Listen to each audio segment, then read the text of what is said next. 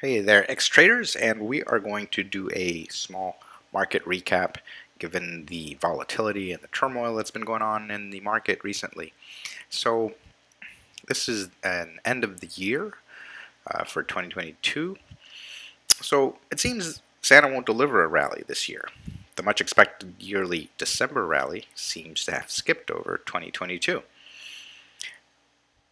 Technically speaking, as you can clearly see, the S&P 500, as represented by SPY here, is on a clear downtrend for the year.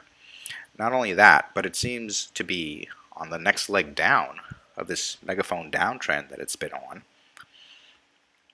So if you look at it from the technical perspective, it's looking quite gloomy. And if we add the MACD in here, as you can see on the weekly time frame, even the MACD is curling downwards on the weekly time frame. And if we throw on the RSI, actually is not so bad. It's near 40. It's 45. So it's a ways away from the usual 30, which is the oversold, and the 60, which is the overbought. So this is not really telling us much right now. But luckily, we still have this 200 SMA right here, this blue line that you can see. It served as support quite solidly here on this drop, and it will very likely serve as support whenever this comes down and touches this 366, 365 level, which seems to be a pretty solid long trend support as well. So technically speaking, it's clearly on a downtrend. We do have that SMA left at this confluence point right here with that long trend support, but otherwise it's on this big leg down, and that is what has a lot of people worried. Now, on the fundamental side, though, this is where we run into problems. Now, there seems to be very little, fundamentally speaking, that might prop up the market. True, earnings were not so disappointing, but you have to remember that these were corrected estimates, okay, which were cut down from their original levels. So basically, they met lowered expectations. Not only that, but there are many other macroeconomic issues plaguing the near-term future. The looming recession is as real as it gets, and some analysts are now even calling for that recession to be longer than usual.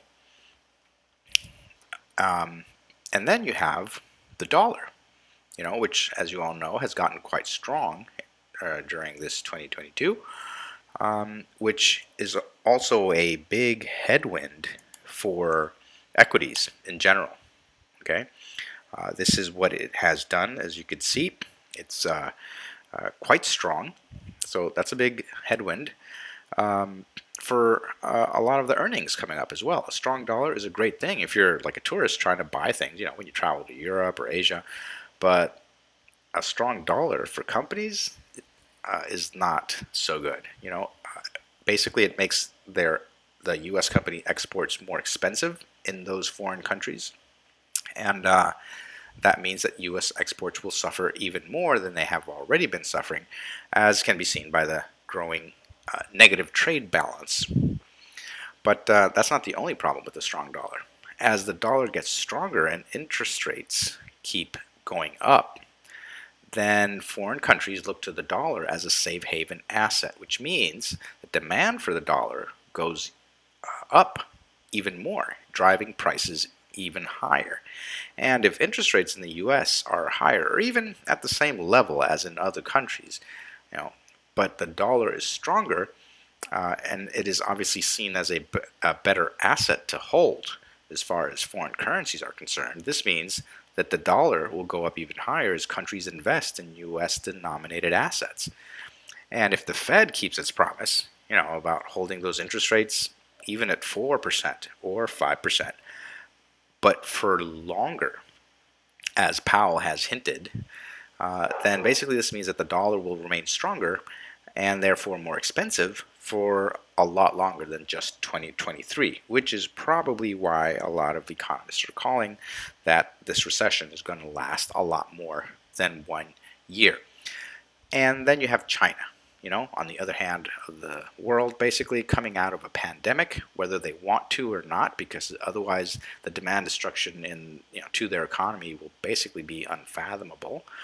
And basically, as China continues to recover and grow, this growth will drive the price of commodities higher.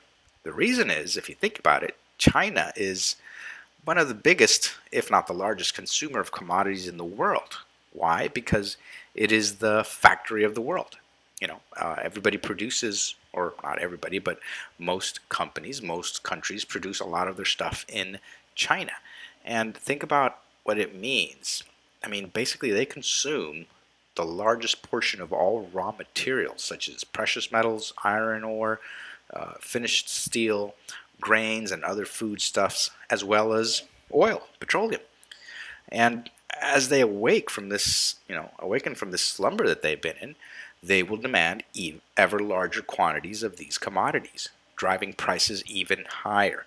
So this means that inflation is very, very likely to creep back into our economies. So basically, we have a technically bearish market structure and very bearish market fundamentals in the near and medium term.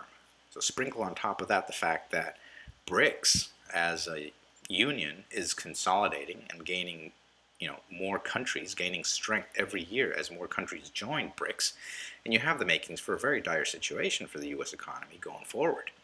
Now, whether this all plays out or not, well, that's irrelevant. The problem is that investors are not rational, and every time technicals break down just a little bit, and fundamentals, because on the worldwide economy, are affected by things like geopolitics, well, basically this instills fear into the investors, driving the market into a possibly self-fulfilling bearish prophecy. So basically, it looks like there is still a lot more bearish market to be had, and we need to learn to trade appropriately. We need to learn to trade to the downside, because there's a lot of money to be made to the downside.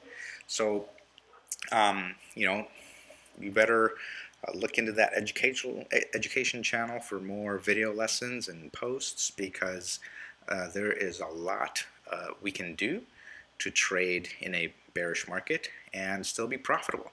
So stick with us, and don't forget to subscribe to our YouTube channel to stay basically notified, and we'll see you in the next one. So have a great weekend.